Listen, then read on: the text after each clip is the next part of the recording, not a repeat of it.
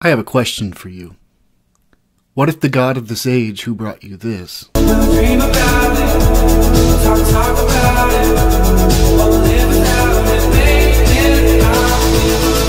also brought you this? Transform this into this. What if he made him look like this?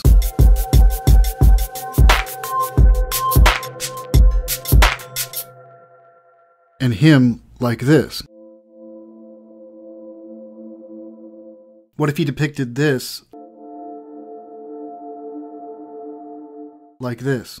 Dear Lord baby Jesus, or as our brothers to the south call you, Jesus, we thank you so much for this bountiful harvest of Domino's, KFC, and the always delicious Taco Bell.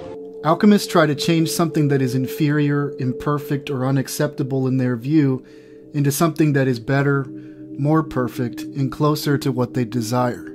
You'd be surprised. Now kids, because of Harry Potter, are asking a lot more intelligent questions. At its most basic level, alchemy is the magician imposing their will upon our reality. For Satan to achieve his goals, the magic he'll utilize is no cheap parlor trick. To wake up, you must think bigger. Why has nobody been to the moon in such a long time? That's not an 8-year-old's question. That's my question. I want to know, but I think I know. Because we didn't go there, and that's the way it happened. And if it didn't happen, it's nice to know why it didn't happen. Because we didn't go there. You've heard the saying, the greatest trick the devil ever pulled was convincing the world that he didn't exist.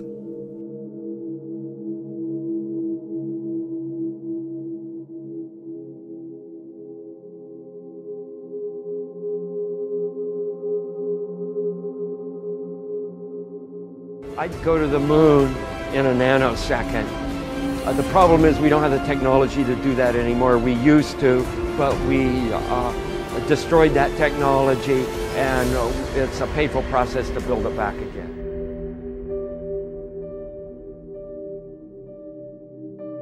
It was all recorded on these telemetry tapes. So where is this hard evidence? I haven't seen anything that indicates the telemetry data is even in existence, and as I said, even if we had it, we don't have the machines to play it back. But your own research has shown the telemetry data is missing. That's right. Could this be true? Mankind's first interplanetary exploration and the original science data is missing? 11, this is Houston, radio check, over. If it's anywhere, it should be here at NASA's Goddard Space Center in Maryland, home to the National Space Science Data Archives. This film you're making now, what is it? Does it have a name? I mean, do you have a name for it yet, or I'm calling it Did We Go? Did We Go? Okay. I mean, it's actually a fair question. Okay. Doesn't have it either. The Smithsonian doesn't have it. Johnson doesn't have it. Right. We've been unable to track it down. I mean, we don't know. Say, that reminds me. Have I ever seen clear footage of a plane hitting the Pentagon? You know, the most secure facility in the world with cameras and securities out the wazoo. Ah, right. None available. Where this telemetry data ended up, and we don't know what path it may have taken. So, unfortunately, I'm afraid I can't really give you much of a clue as to where this data ended up and whether it still exists. What if they didn't just fake the moon landings and destroy the footage and data? What if they were faking space before and after the Apollo missions?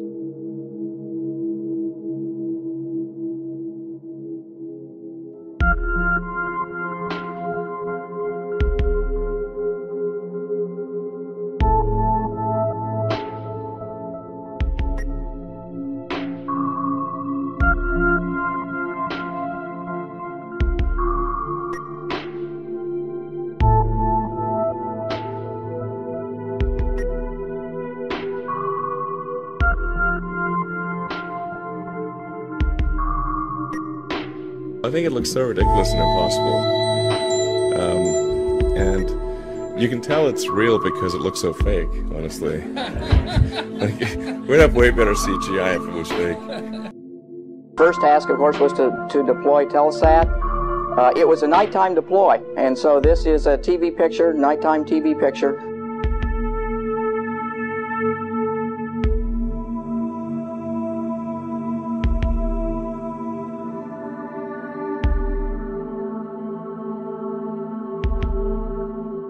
It's like in the day, you just can't see it too well.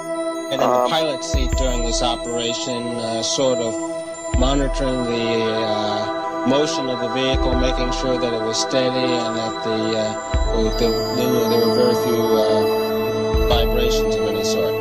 Here's a picture of the INSAT actually being deployed from the spacecraft. You can see that the deploy went very smoothly. At the moment of Did you see it? In the background? There was a guy in the background, man. I'm not kidding you. You can't deny that that's someone in the background. There's a guy moving in the background. Here, watch it again. Watch it closely. I looked up, or I tried to look up the size of this rocket. I found this picture. You can see it's massive. So if that rocket is in space and if there's a guy in the background in that footage, that means that there are like giants, but like insane big giants floating around in space looking at NASA. That's probably why they don't dare to go back to the moon and why they hide so much stuff.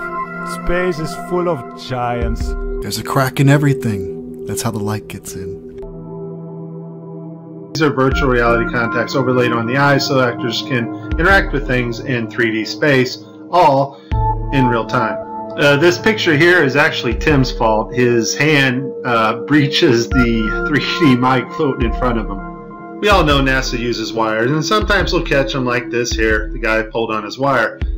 However, some days when you're filming live, things just don't work out, and it becomes so blatantly obvious, it's ridiculous. So, in this clip, they're talking, live feed, and wouldn't you know, we have a astronaut go by us in the background, obviously trying to give it a more realistic, spacey, station busy effect. The only problem is the camera that was supposed to mask this harness out, or the video feed, is not working. And so we see the guy come flying along in a harness on his wires. Pretty amazing. But that's not all that goes wrong here. They're wearing augmented contact lenses so that they can interact with these 3D objects. Now in this scene, the guy on the left in the green shirt, he thinks he sees an object in 3D space that's being broadcast to him, so he grabs it and he puts it off to the side. We have vowed that we shall not see it governed by a hostile flag of conquest, but by a banner of freedom and peace. Your world is a lie. We don't have time for a meeting of the Flat Earth Society. The legislature recognized that there is a debate about whether the Earth is round or flat. No. And let's encourage critical thinking by saying there should be a legitimate debate between whether the Earth is round or flat. Because after all, any idiot can walk outside and see that it's flat.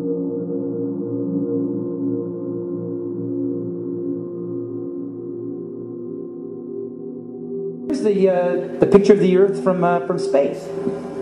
There it is. Since you were a kid, you've seen this image. But you've never seen it from that point of view. You know what? We adopted this whole model like 400 or 500 years before the airplane. 400 years before the airplane, pretty much. It was like, beginning in the 1900s. They went to the North Pole in the 1900s. This is 1482. Nobody went to the top of the globe, to the bottom, or flew up, or built a skyscraper until... It's funny, back in the 60s when they went to the moon, this is the first time we actually had like an instrument of flight to actually go high enough to actually fucking check out if what we agreed to 500 years ago was real. So if they were wrong after 500 years, the question is, would they tell you?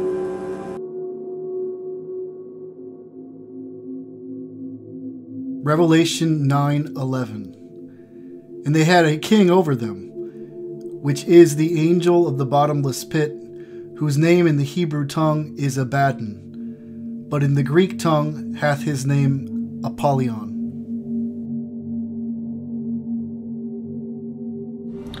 The zero-G illusion, also, that you see astronauts, they look like they're floating or flying in space. It's achieved through 3 different ways. One way is through zero-G planes. They're just Boeing 737s specially outfitted to do these parabolic maneuvers, where they do a parabolic, and then you have a zero-G like free fall state where it seems like you're floating for about a minute at a time. You can keep this going. The second way, when they're like at the fake International Space Station fixing things outside of it, this is done in a pool, in a dark pool. They're actually underwater, and you can see bubbles rising out of the pool, proving that they're in a pool in many of their spacewalks. So the outside space shots are done in the pool. The inside, most of the inside shots are done in zero-G planes, and then some of the longer inside shots are done with a green screen and harnesses. So they just kind of float on a harness in front of a green screen. And with these 3 methods, they're able to produce the zero-G effect that everybody thinks is them floating around in space. But in reality, anything that goes up comes right back down. There is no point where you can just go up, up, up, and then, oh, I'm floating now, and I get to float through infinite space now forever. That's the illusion. That doesn't happen. You will always come back to the Earth. You'll always fall right back down. No matter how high you go up? As high as any non-NASA source has gone. It's proof right there. This is an official NASA photo of the first Apollo 11 lunar module landing on the moon. I mean, it's right there. This is proof, man. It's the picture's right there. It's landing on the moon. But the only problem I have with this picture is that it's taken from the moon. Do you see Photoshop? Yes. Yes. Okay. And if those of you who think this technical difficulty was planned and think I'm scamming you, go do it for yourself. I'm going to zoom in on the Earth in Photoshop. You see the Earth? Yep. Okay, I'm going to go to Image, Adjust, Levels, and I'm going to bring the levels over here. And I'm going to bring the levels up. Uh-oh. What is that? Oh, wow. Yeah, wow. Why is there a square box around the Earth allegedly taken from the scientists on the moon in Apollo 17? Before this spinning ball Earth came around, the first person to think of the spinning ball Earth was also the first Freemason, Pythagoras of Samos. Most Freemasons trace their ancestry of a few back to Pythagoras as being the first Freemason. And that was 2,500 years ago. But his idea didn't catch on at all until about 500 years ago when Copernicus, another Freemason and Jesuit, wrote his book promoting this spinning ball Earth and concept. And then Kepler and Newton and Galileo, they took it from there, and now NASA and RASA and all the other space agencies, they're experts like Carl Sagan and Neil deGrasse Tyson. They're continuing this heliocentric spinning ball Earth gravity myth that's been going on for 500 years, and they keep adding on to it now. Now you've got a Big Bang and evolution and aliens, and come out and say they've found life on other planets soon. They've already given us fake pictures from Mars claiming that there's a pyramid and Sphinx on Mars, trying to cement this alien progenitor propaganda into us. Just what if the Bible were true? Like everyone else, you were born into bondage, born into a prison that you cannot smell or taste or touch. A prison for your mind. All of this drive toward the end times is about him, after all.